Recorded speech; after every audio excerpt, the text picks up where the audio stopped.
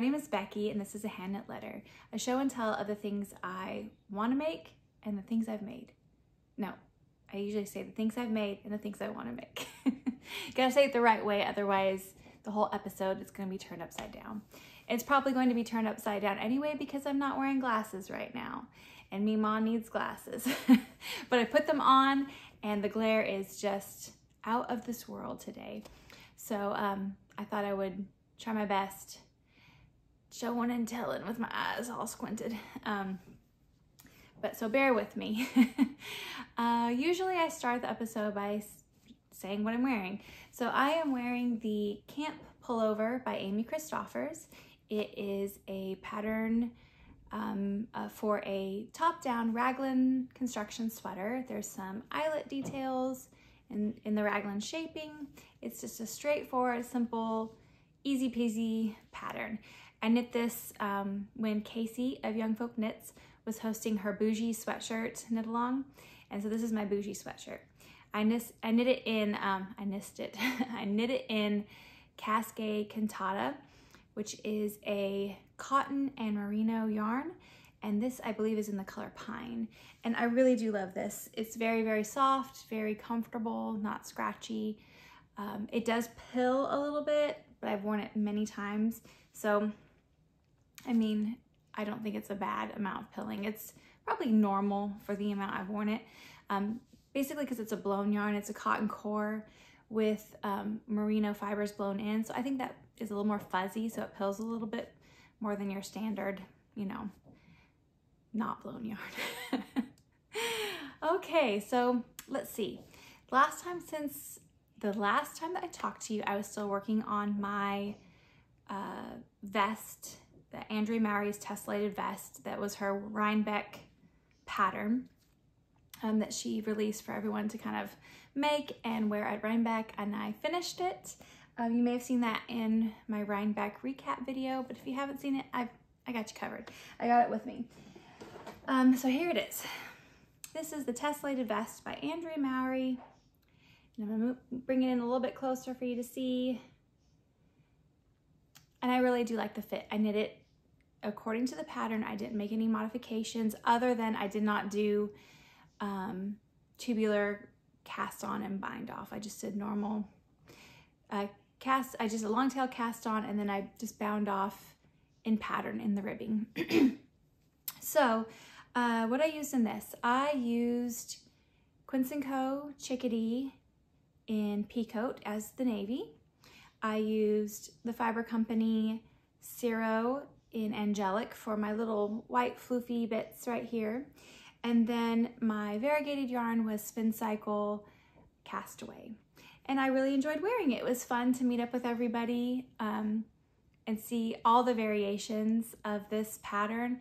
It just is, it's amazing to see the creativity that comes out of makers even when they're making the same pattern.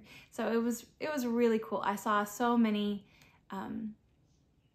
vests and sweaters that I wish I could have featured all in my videos because they were just amazing. So I'm sure a lot of people have that on their Instagram or on their Ravelry. So if you just check out tessellated vest or tessellated pullover, you could see all the beautiful makes.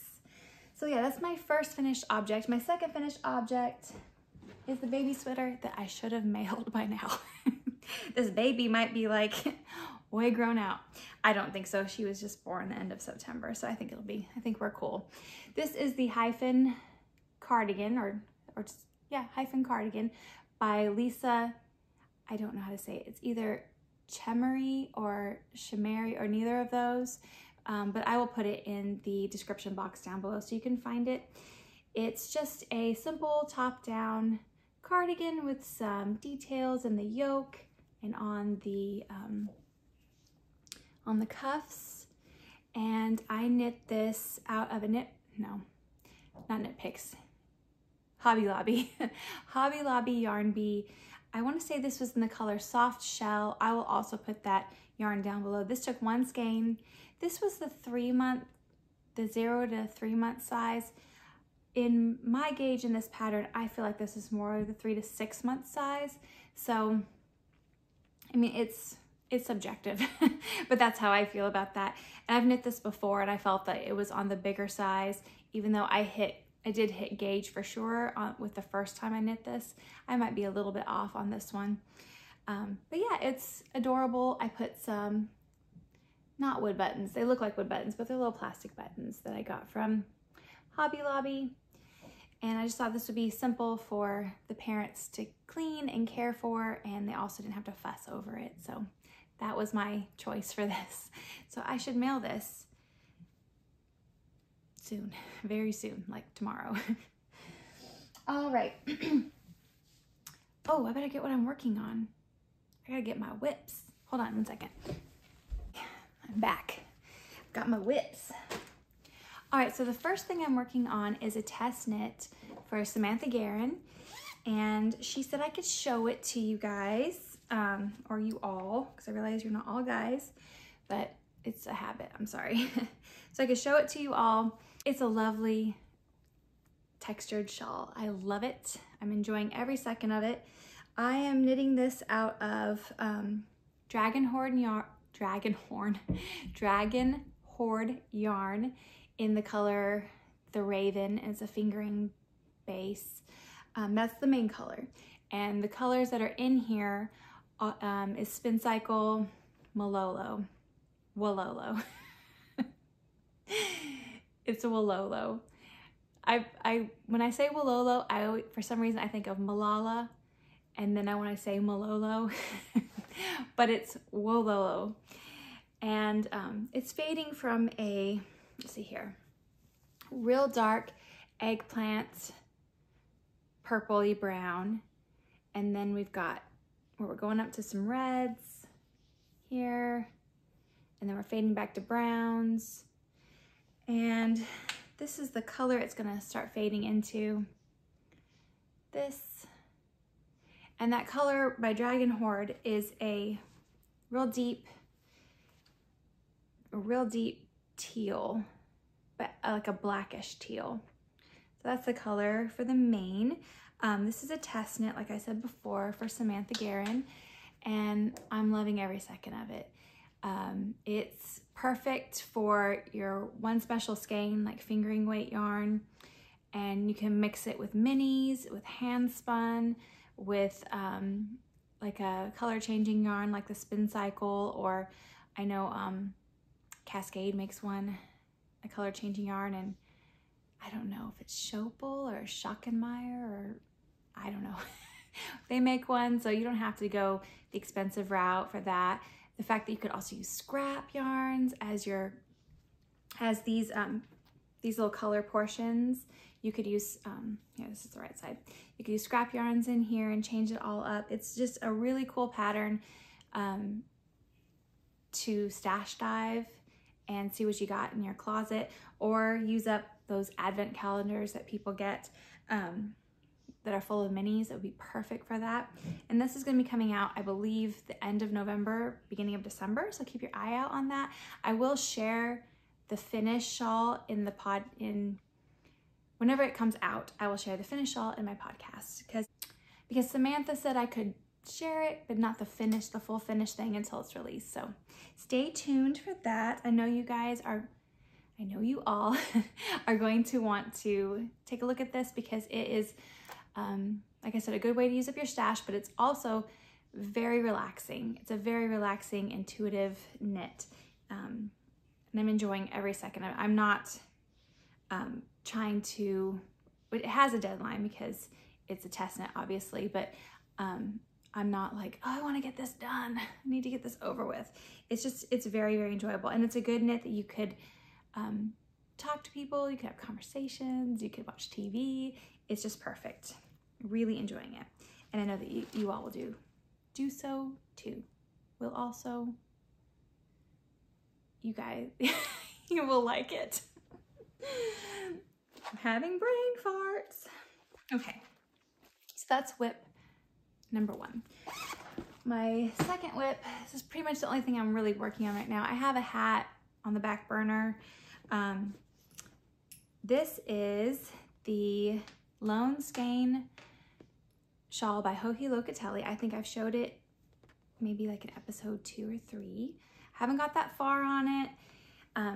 It's got a really pretty stitch pattern. Very beautiful. This is perfect also for your special skeins. I don't know if you can really see that stitch pattern. It has short rows, kind of like a wave that's going in and out. This pretty pattern throughout it. It's gorgeous. I love it. I'm gonna really enjoy wearing this. I think this is the Mano Style Uruguay in the color Sealing Wax, and it knits up so soft and lovely. It's lovely. I first hated this yarn because winding it was an experience, but knitting with it is a joy. So I think you take the bad with the good in this case. So that's all my actual current whips that I'm working on. I have a lot of plans, and I'm gonna show and tell those. So here we go. Let's go for stuff I want to make. So in stuff I want to make, sorry for the crinkle,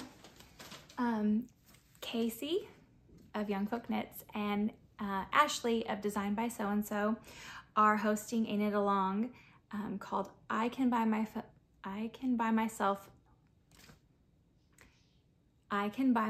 Flowers knit along, or CAL, and it is the different pressed flowers patterns by Amy Christoffers. So there's a cardigan, there's a pullover, there's a shawl, a hat, socks, and a cowl. So pretty much choose your own adventure there because there's a lot of them. So what I'm going to do is I'm going to knit the hat. And I have a leftover skein of Quince & Co. Chickadee. I know it says honey, even though I can't read it. This is Quince & Co. Chickadee in the color honey. I knit a shawl by Tiffany Lynn with this, and I had one full skein left. So I have this, and then I have a skein by Little Lionhead Knits.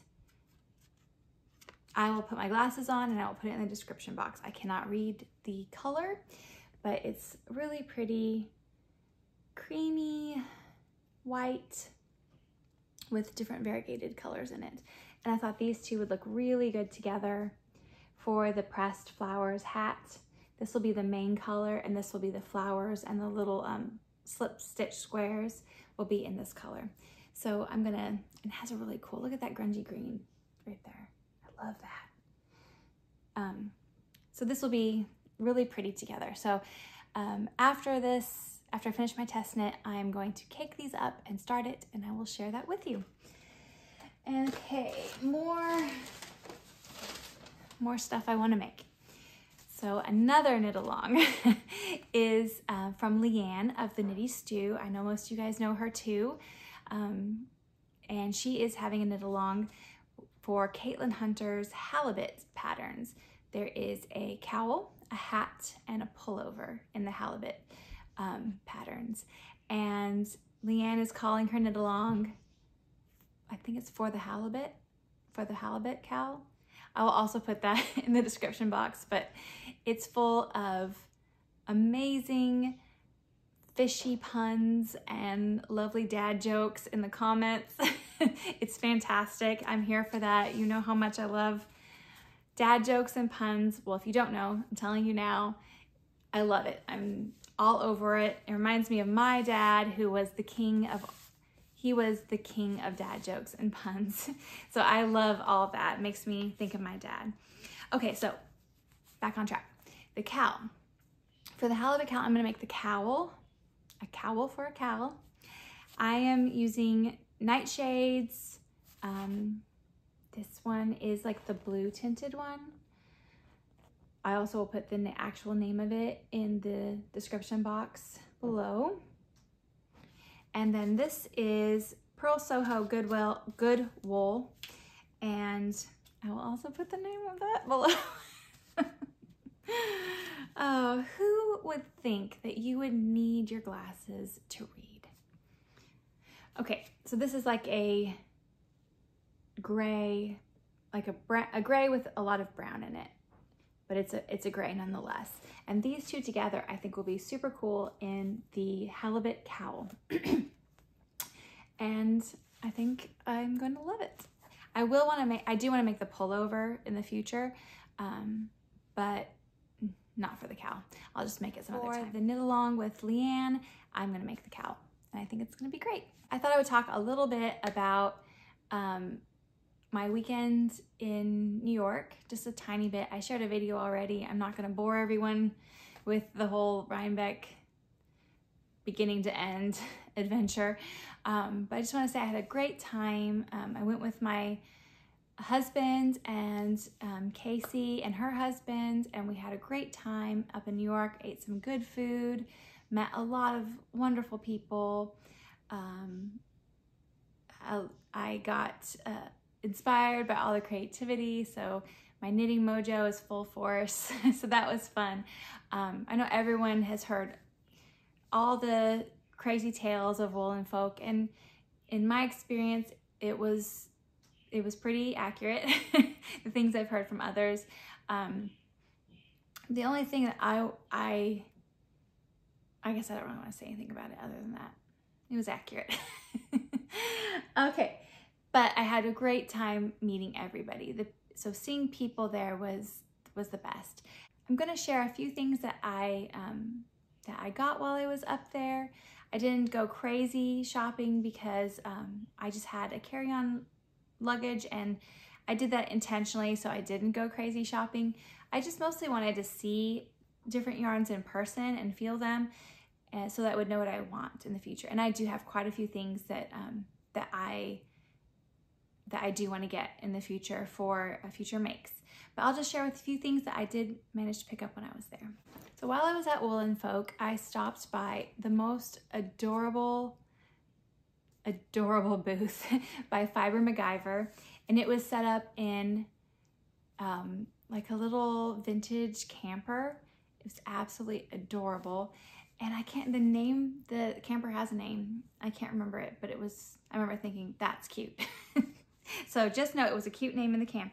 So I was at the booth. I got to meet Mary Beth, who I knew from Instagram, and she was working there. And she was showing me all the different yarns that were available at the booth. And then this one is named after her. This one's called Shaddix, and it is just the most beautiful rusty orange, but it's just it glows almost. It's absolutely gorgeous.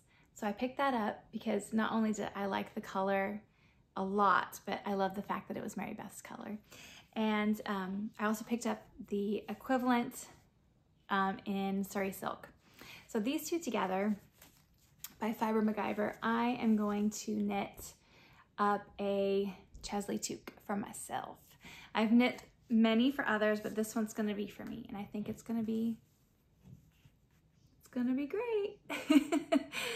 Anyway, I love it. It's beautiful. If you're looking for like a glowing kind of embery looking, that's what this looks like. It looks like glowing coals, type of that kind of orangey glow.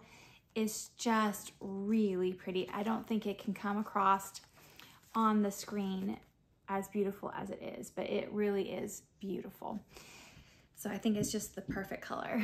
And I was also able to stop by the Les Garçons booth there, and I picked up 2 skeins of their British Sport, I believe. British Sport. Colors will be in the description, because these are even smaller than like, you know, like the over-the-counter drugs, and they have like the, show you how to take it, the directions, and you're just like, whoa, that's even smaller than that. And I usually have to, even with my glasses, I will have to take a picture with my phone of the directions of the pill bottle or whatever. And then I'll have to look at my photos and blow up the picture like that in order to see it. This is even smaller than that. It's crazy small, but it is crazy beautiful at the same time. So I got 2 skeins, a kind of like a pine forest green color, and then like a moody sage that is in the same family as this. So I thought look really good together, maybe like in a colorwork sweater, with like an oatmeal as the base color, and this is the colorwork. I think it will look really cool. And I know that Max the Knitter or Maxim Seer has a new pattern that is coming out soon. I think it's in like a line book or something like that. It's in some kind of book that's coming out. And it has, I think, 4 colors or 5 colors. I'm kind of thinking maybe I need to use these 2 in that and then pick up 2 or 3 other colors. That would be amazing. So I will also put the colors down below for these. Okay, and then when we were up there in Rhinebeck in Kingston, we went to a adorable yarn shop, and the only thing I picked up there was I've never seen this before, but it's like a leather handle that is a Japanese inspired type of thing where you can make any kind of bag that you want. Here's a picture of the bag. And so what you do with this leather handle is inside it has these little openings right here. And you tie a square of fabric, it could be any kind of size that you want, and it shows you the instructions in here on how to tie that into the handle where you make your own bag or purse with these leather handles. I think that's so cool. So I will report back. I will make one and show it sometime soon on the podcast and show you how I like it. But I thought that was really neat. It's from the brand Miyako, I think. But it's really, really cool. So that was one of my purchases. I'm never gonna do no glasses again because it's bad. So at the New York Sheep and Wool Festival, I didn't pick up a ton of things there either, but I stopped by a booth that had different handmade goods by women in, I believe, Guatemala, and this was one of them. This is the cutest little sloth. Oh my goodness, you just want to squeal, don't you? Because I do too. He's just so cute. Anyway, they had him hanging from a branch, and I just fell, and look at his little nose. I just fell in love with him, and I knew that my son would love him. So I got this for my son, and he does love him, but I told him I would fully give it to him after the podcast. So there he is. I got that there, and then same booth, I picked up a pair of earrings for my daughter-in-law. Really pretty handmade. They looks like it's woven metal, but absolutely beautiful earrings I picked up for her. And then the last 2 things that I purchased was from the button lady. I don't remember her name. I just called her the button lady. And I know she has she does a lot of shows. I think she's going to the Middle Tennessee Fiber Fest in March. She'll be there, but she has all these vintage buttons, like amazing buttons. And the ones I got, she told me were over 150 years old. So this is the first set. And I don't know if you guys can see, or you all can see the iridescence in that. It's just super cool. So I got those. And then the second set I got is my favorite. It has almost like a checkered or a textured pattern in them.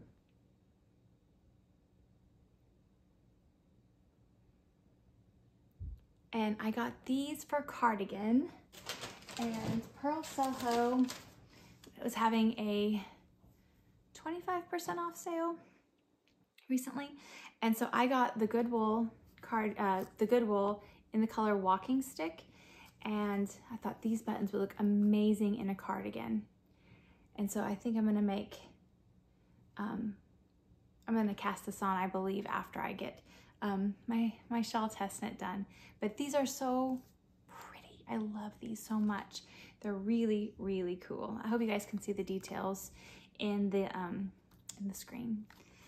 So yeah, that's pretty much everything I bought. When I was at Rhinebeck, I got to meet so many people. I can't even recount how many lovely people.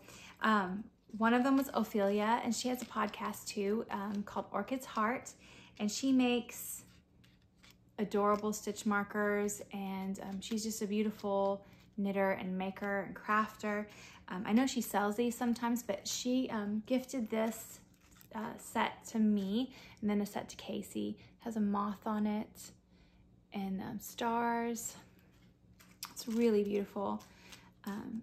But check out her Instagram. I think it's Orchid's Heart as well on Instagram. Sometimes she'll tell you when she has stitch markers and notions for sale, but they're really, really pretty. And check out her podcast too. She makes some lovely things. Okay, so I think that's pretty much all I have to show and all I have to tell for today. I hope this video finds you well, and thank you for joining me and spending your time with me. And until next time, happy knitting. Hi.